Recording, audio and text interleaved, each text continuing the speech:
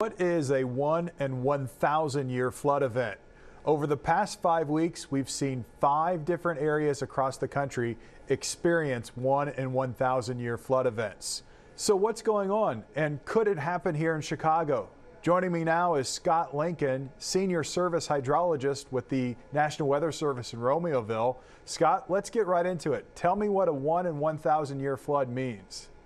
Well, for the Chicago area, it kind of depends on the duration that you're talking about. If you're talking about a shorter duration rain, like about 3 hours or so, that's about 5.8 inches of rain. And if you stretch that out into a 24-hour period, like a one-day rain, it's about 11 inches. So compared to some of the recent rain events in the southern United States where they had similar magnitude rainfalls, for us, just because we tend to get less rain over the course of a year, those values are a little bit lower.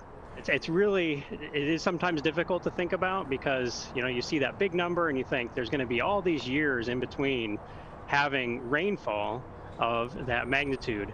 But in reality, you technically can get really extreme rain like one year after another. It could be chance.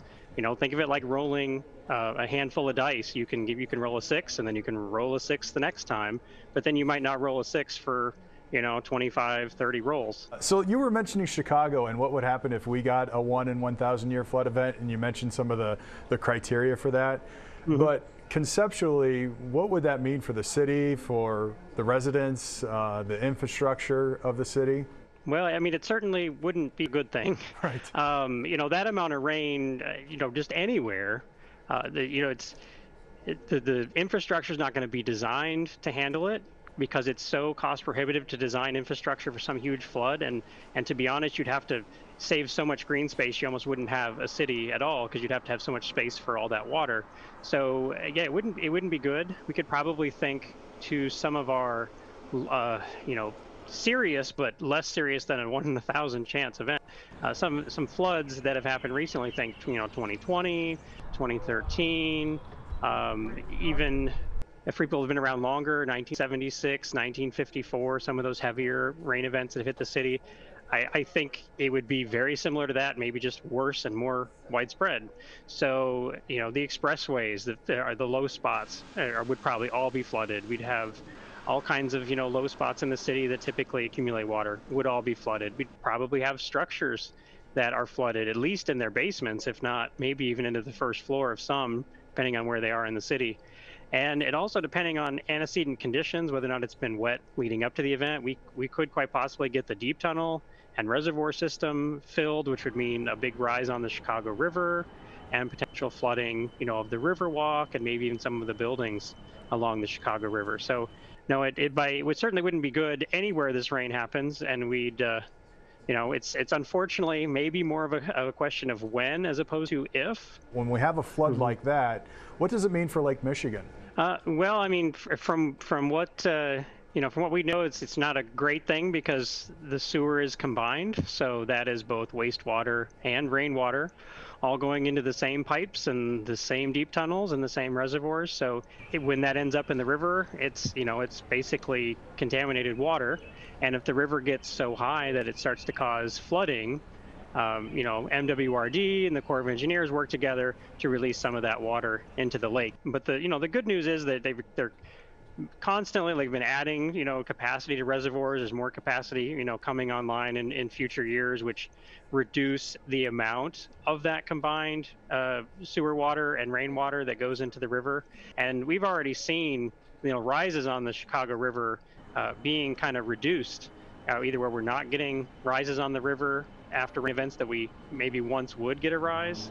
And we're also seeing, events that maybe would cause a big rise or causing more of a small rise. Your job is to basically understand the rivers, the flow of water across Northeast Illinois and Northwest Indiana.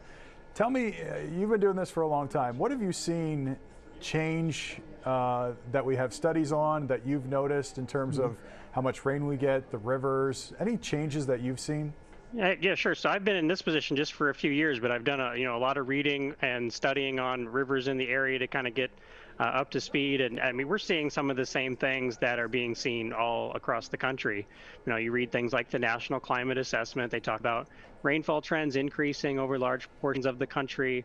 And in a lot of areas, that increase in rain isn't coming, you know, on all types of rain. It's favored more that it's coming towards the heavier rain events that are becoming more frequent. You know, we're seeing similar things in the upper Midwest. And in fact, you know, rainfall in Northeast Illinois used to average about 35 inches. That was back, you know, like I said, the 1950s. In the 2010s, it's a little closer to 39 inches, which doesn't sound like a whole lot, but that is changing the water balance of Northeast Illinois enough that area rivers have anywhere from 50% to 100% more stream flow than they did just about 50, 60 years ago. And finally, is there something that an individual person can do to kind of prepare for a potential flood for their property? You know, we generally tell people it's just really, there's kind of two things. One, you need to make sure, you know, and check the flood history of your property. So there's, you know, different ways you can do that, from looking at FEMA flood maps. There's a couple other groups out there that also produce maps of flood risk. And other than that, I think it's just important that people have multiple ways to receive warnings. So it doesn't even have to be, you know, flash flood warnings, river flood warnings. There's all kinds of weather hazards out there, you know, in Northeast Illinois. And so definitely people having more than one way to receive that information, you know, we'll give them the tools that they need to hopefully, you know, get out of harm's way if we are to have hazardous weather. Great information, Scott. Thank you so much for joining me today. I really appreciate it. That's Scott Lincoln, Senior Service Hydrologist with the National Weather Service office in Romeoville. Hey, if you like that video, be sure to subscribe to our ABC7 Chicago YouTube channel.